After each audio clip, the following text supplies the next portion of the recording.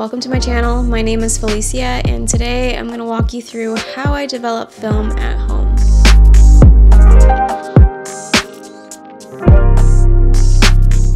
First off, I'm going to show you some of the materials you'll need. I'm not going to list them all off verbally just for the sake of the length of this video, but everything will be listed in the description box down below with links for your convenience. I do want to mention, if you buy stainless steel reels, try and get the one that looks like this on the left where the hook spikes are a little bit more rounded rather than the one on the right. The reel on the right is straight up disrespectful, ate my film, waste of money, do not recommend. I'm also doing the sous vide method. If you don't have a sous vide, that's okay. When I first started, I used a stainless steel pot with some boiling water, and if my temp dropped, I'd just add more boiling water to the pot. Developing film seems intense and precise, but in reality, there's a lot of wiggle room, so I wouldn't stress too much about temp regulation. I chose a lot of glass and stainless steel because I thought it would last a bit longer, and it looked cute, but there are a few problems. The film tank I have does leak, and the glass jars are a bit awkward to hold and pour with, so opting for plastic might be more ideal for you. With chemical storage though, you do want to be mindful that your bottles are dark so your chemicals don't degrade from the outside light over time.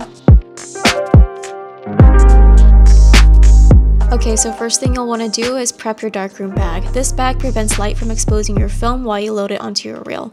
Try not to forget anything, make sure you have your reels, film key, scissors, film rolls, and developing tank all ready to go. These bags usually have two forms of closures, a zipper and a Velcro flap to prevent light from coming in. It will also have two armholes that are double lined on the opposite side.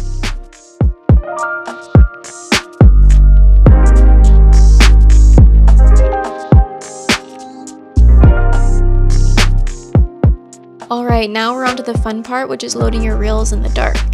All this is being done secured in the darkroom bag. We're going to pretend that my hands are in the bag so I can show you what I'm doing. I'm going to take my film key and pop off the top to let the film out and unwind.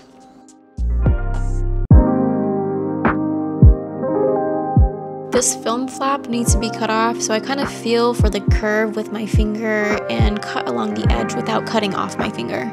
With my right hand, I'm going to slightly bend my film so it lays flat. You don't want to crease your film, just a slight bend.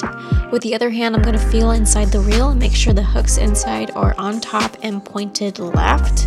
And with my right hand, I'm going to just hook the film on and guide it slowly around. Your film shouldn't feel like it's crinkling or making loud noises. It should travel around the reel with ease. When you're done, put it in the film tank and secure with the lid. And yes, I did waste a full roll of film for this video, but it also might be helpful for you too as well, to practice loading your reel before wasting film you took pictures with.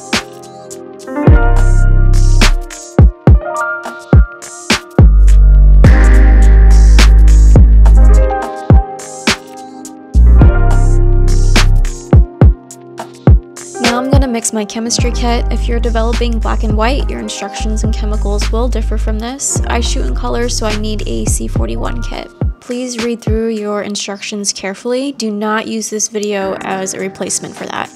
The chemicals provided just so happen to equal a quart without having to measure anything, and my storage bottles also hold a full quart, so that's why I picked this measurement.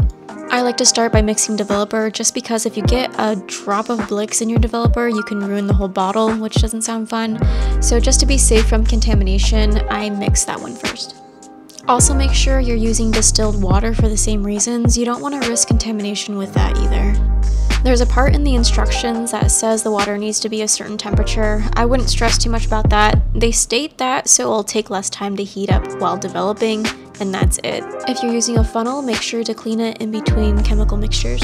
The second chemical I mix is the Blix, and the last one I mix is the stabilizer.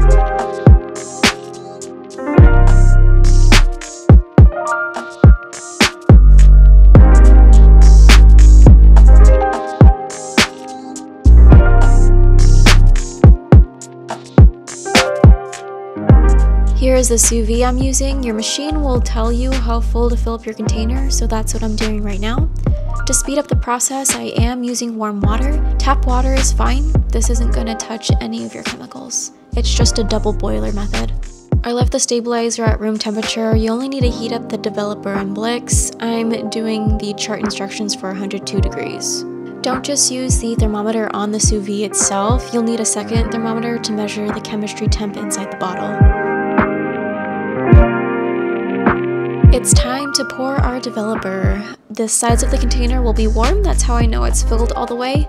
Read your instructions carefully. My kit states to develop for 3.5 minutes at 102 degrees, and every 30 seconds do 4 inversion cycles. An inversion cycle is just turning it upside down like this and then back over. I highly suggest doing this over a sink. I found out my tank leaks a lot during this process. When that's done, you can pour out your developer back into its container. Processing Blix is the same as developer, but you're going to do this for 8 minutes instead.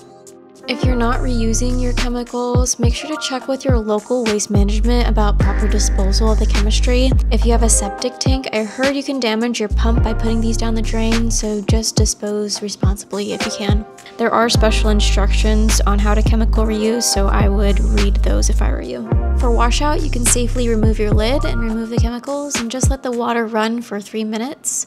The last step is stabilizer for 1 minute, and that's about it.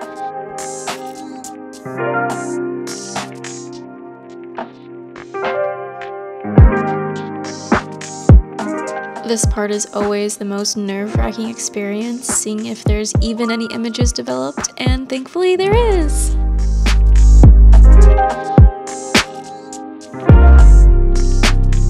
This is a little drying rack I made out of scrap wood, and these binder clips are super handy for drying film. I use a clip at the bottom to weigh the film down and straighten it as it's drying as well. Last thing that's optional is squeegeeing. The last time I opted not to do this, I ended up having watermarks all over my film, which was not the vibe. And that is it. I hope you enjoyed the video. Please like and subscribe if you want to see more content from me, and I'll see you in the next video.